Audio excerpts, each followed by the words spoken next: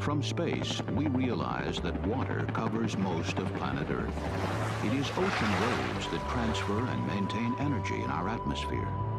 Recently, an international effort between NASA and the Office of Naval Research studied ocean waves off the coast of Virginia with aircraft, ships, and buoys. It was designed to better understand how ocean waves develop and dissipate and how they transfer energy between the sea and air. This information is useful in shipping, ocean monitoring systems, and weather forecasting. Much of what we presently know comes from research in wave tanks like the one at NASA Wallops. Using lasers, Dr. Norden Wang investigates the speed of currents below waves.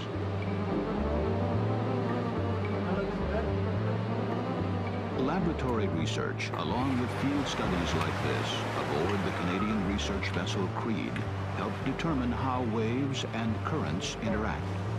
The Creed is specially designed with underwater stabilizers and narrow hulls that handle the sea well, making it a near-perfect wave study platform. Attached to her bow is this device, which very accurately measures the height and direction of waves. Scattered throughout the ship are a variety of instruments that collect local weather and ocean data. The Creed gathers information between visits to meteorological buoys. In a sense, the ship becomes a calibration device for buoys and aircraft because it makes such accurate measurements.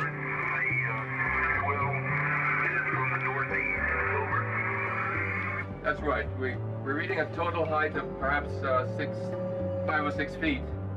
Is 6604. Remote sensing planes like NASA's C-130 can cover a larger area than the Creed in much less time.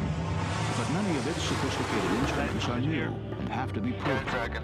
Even so, there are exciting possibilities, according to Chief Scientist Dr. Mark Donlan. The most striking of which is the ability to measure the surface and directional properties of waves from aircraft with what's called microwave radar systems that look down on the surface and either make, in effect, a stereographic map of the surface by sensing the elevation of the aircraft, or by scanning its slope properties and using that. One instrument, built by the University of Massachusetts, produces circular radar scans that plot complete profiles, giving researchers a color-coded roadmap of wave heights. Data from aircraft, buoys, and the ship give a high-angle view of the study site during intense weather. Animation shows a storm's track, with hot colors representing the highest waves. Being able to combine research tools like this will eventually lead to the ability to study all oceans of the world from space with satellites, giving us a truly global picture of our water-covered planet.